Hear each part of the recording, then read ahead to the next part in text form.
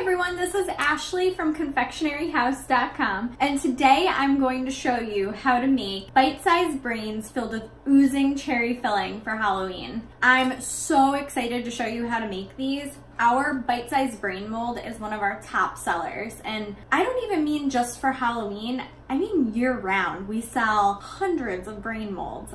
I don't know what you guys are doing with them, but comment below and let me know.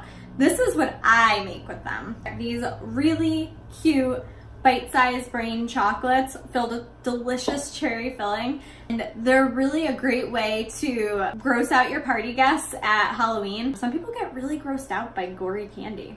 Who knew? You can make these brains in any color chocolate you want. You want gray brains or green brains, but I figured out the best recipe for brain colored chocolate, and I'm really excited to show you how to make that. So let's get started. Here's what you're gonna need. Merckens peach candy coatings. This is a ½ pound, and I have it in a disposable pastry bag. I haven't melted it yet. I also have 2 milk chocolate candy coatings and 3 pink colored candy coating wafers. That's my perfect recipe for brain colored chocolate. And I'm going to melt them right in this bag, and I'm gonna show you how to do that. The other thing you're going to need is one of our popular brain molds, SqueezeUms cherry candy filling. We also have creme de menthe, which is green. You could do green Oozy brains. You'll also need a sheet of parchment paper. The first step to making these brain chocolates is to melt the Merckens candy coatings, and I'm going to melt them in the microwave 30 seconds at a time in this bag. Just turn the end and sort of fold it under in the microwave to hold it in place. Microwave it 30 seconds, take it out of the microwave, and give it a good squish to move everything around. This will help to stir the candy coatings around and avoid hot spots. So we've just microwaved our candy coatings for 30 seconds. And we're gonna squish all of this around to distribute all of the hot spots.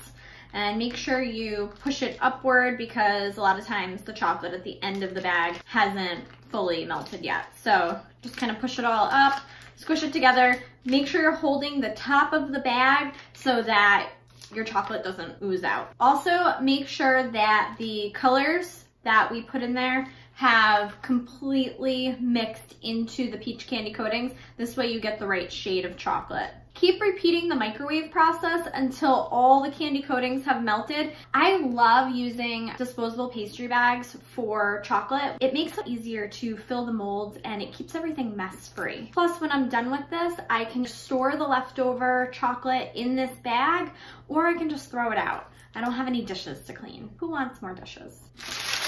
Take your parchment paper, lay it down on your work surface, and use a pair of scissors to snip the end of the pastry bag. Don't snip too much, because then you won't be able to control the flow of chocolate coming out of the bag.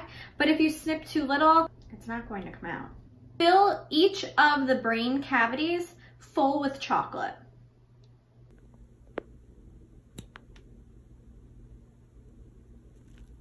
Look how easy and mess-free this is. You can use a bowl and a spoon to do this, but this is so much easier. Use your pointer finger and just guide the tip of the bag and lift up and tip it backwards to control the flow of the chocolate. And when you're done with the bag, just fold the bottom under. Once all of your brains are filled, give the mold a light tap on your counter. This will spread out the chocolate and bring any air bubbles to the surface. Once your mold is filled, place in the refrigerator for 1 minute. After 1 minute in the refrigerator, the edges of the brains will have started to set up, but the center will be nice and melted. Turn the mold over upside down and shake out all the melted chocolate. Give it a little shake. Turn it over. If the chocolate looks a little uneven, just give it a tap on the countertop. Place the mold in the refrigerator for about 3 minutes until your shells have completely set up and hardened. You can use the melted chocolate that you shook out of the mold again. Wait for it to harden, scrape it off of the parchment paper, and put it back into a bowl or into a pastry bag and remelt it so you won't have any waste. Once the shells have hardened in the refrigerator, you're ready to start filling them. And all you have to do to use this filling is snip the end of the bag with a pair of scissors and squeeze it into the mold. Fill each of the brain chocolate shells about 3/4 of the way full. You want to leave enough room so that you can top it off with additional chocolate and seal the cherry filling into the chocolate shell.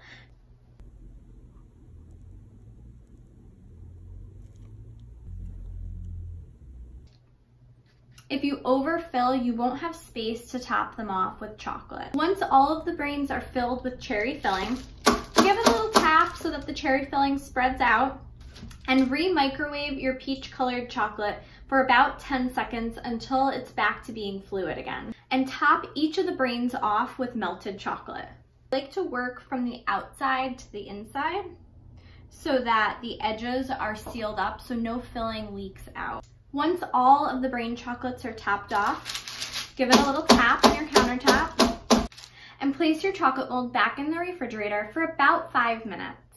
After 5 minutes, the chocolates should be completely hardened and should release very easily. If they don't release, put them back in the refrigerator for another 5 minutes. You can't leave them in too long, but you'll know that they're ready if they easily pull out of the mold. Look how cute those are. If your chocolates have a little bit of overflow like this one, you can use a paring knife to remove the, what I like to call, feet. And there you go, guys. You have these really cool bite-sized brain Oozy chocolates for your next Halloween party. These are so good. All of the supplies for this project can be found at confectioneryhouse.com. And if you do decide to make these, be sure to take pictures and tag us because we love seeing what you make.